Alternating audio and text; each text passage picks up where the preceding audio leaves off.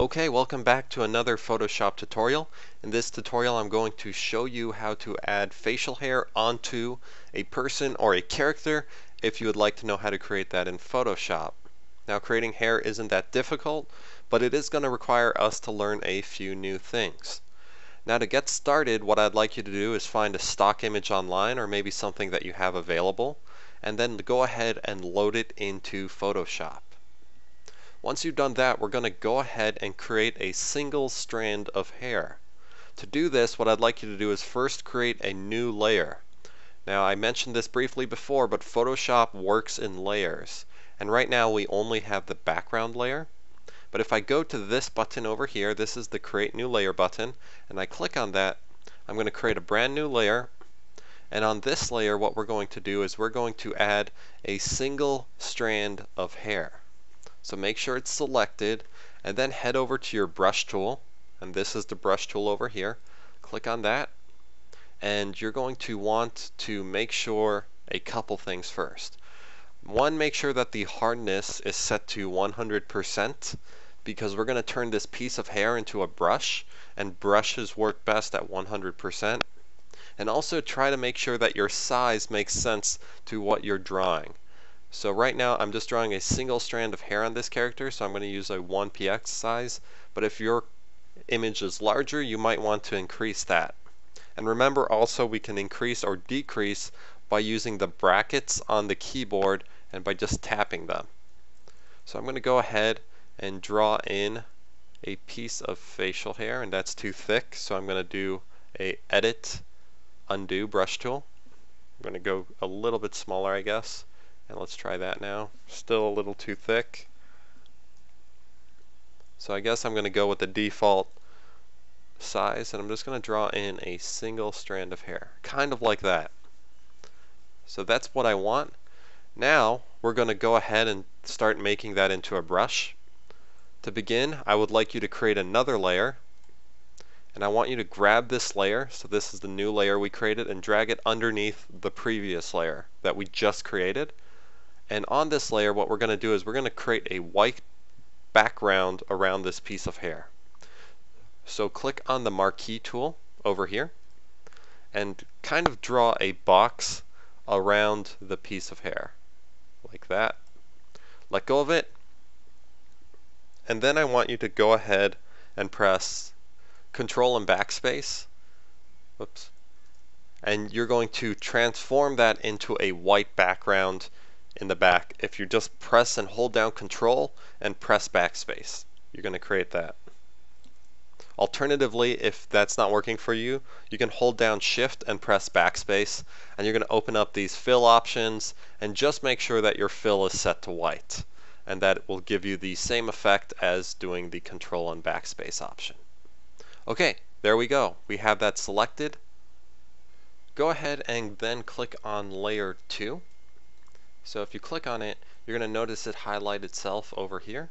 And then I want you to go over to Edit, and we're going to define Brush Preset. Click on that, and let's go ahead and give our brush a name. So we'll go ahead and call this facial hair. That's usually a good name.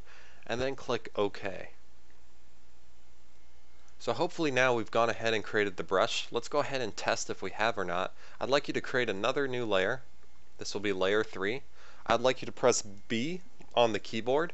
That's going to automatically switch you to the brush tool. And because we just created that brand new hairbrush, this should already be loaded in, which it is. And you can click around. Whoops. Let me click there, press B. I think I'm on the wrong, whoops, I got my marquee selection still on.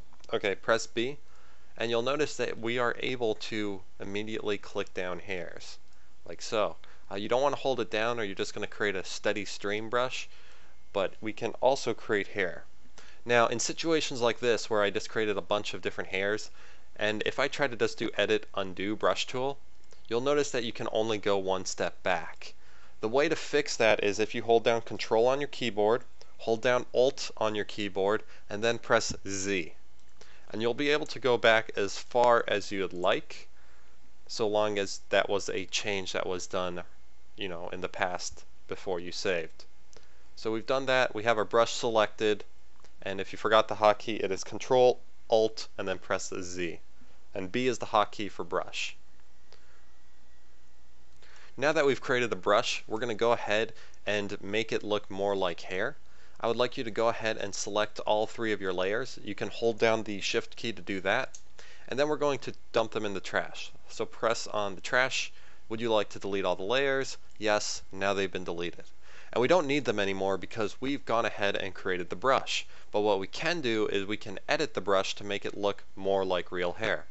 Head over to Window, and then go over to your brush option. You can alternatively press F5, and we're going to have a number of things that we can actually do to our brush to make it look more realistic. So the first thing I want you to do is head over to Shape Dynamics, click on that, and I want you to increase the size jitters up to, let's say, 100%.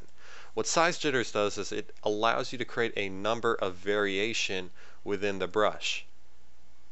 So let me go ahead and give you a demonstration of that.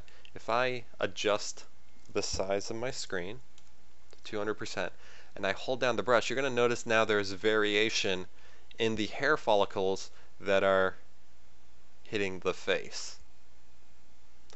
So now that you've seen that, let's also go ahead and add a little bit of angle to our hair, because not every hair follicle is going to be the same. Maybe 7-8%. Let's go ahead and try 11 actually. If I click on the screen, you're going to notice now there's some variation among the hair particles. Actually, that's a hair too much, so I'm going to lower it down to 8%, and yeah, that's looking better. We also want to add a little bit more roundness to it, so the roundness jitter is actually a really useful tool, and I'm just going to crank that all the way up, and now you're going to notice that we are able to produce rounder hair. I'm actually going to lower that. You should really go ahead and try a lot of these settings out, because you can actually come up with a lot of decent effects. So I'm going to stick with around 50% for that. Okay, so we're getting more and more looking like hair. What I'd like you to do next is head over to scattering. We're going to do a couple more things. We're going to add some scatter, and let's actually turn on both axes, and let me go ahead and draw some hair. You can see how it looks, and if I activate the scattering, and I move the hair, you're going to notice that now it's spaced more apart. And this makes more sense with realistic hair, because hair isn't all, like a brush. It's more spaced apart. And actually, just with shape dynamics and scattering on its own, you'll notice that we're able to create a much more nicer, much more realistic looking hair type when we go ahead on a surface. And that's only the half of it. So anyway, that's going to conclude this part. I will see you in the second part, where we're going to wrap up using the hair tool or the brush tool. Okay, I'll see you later. Bye.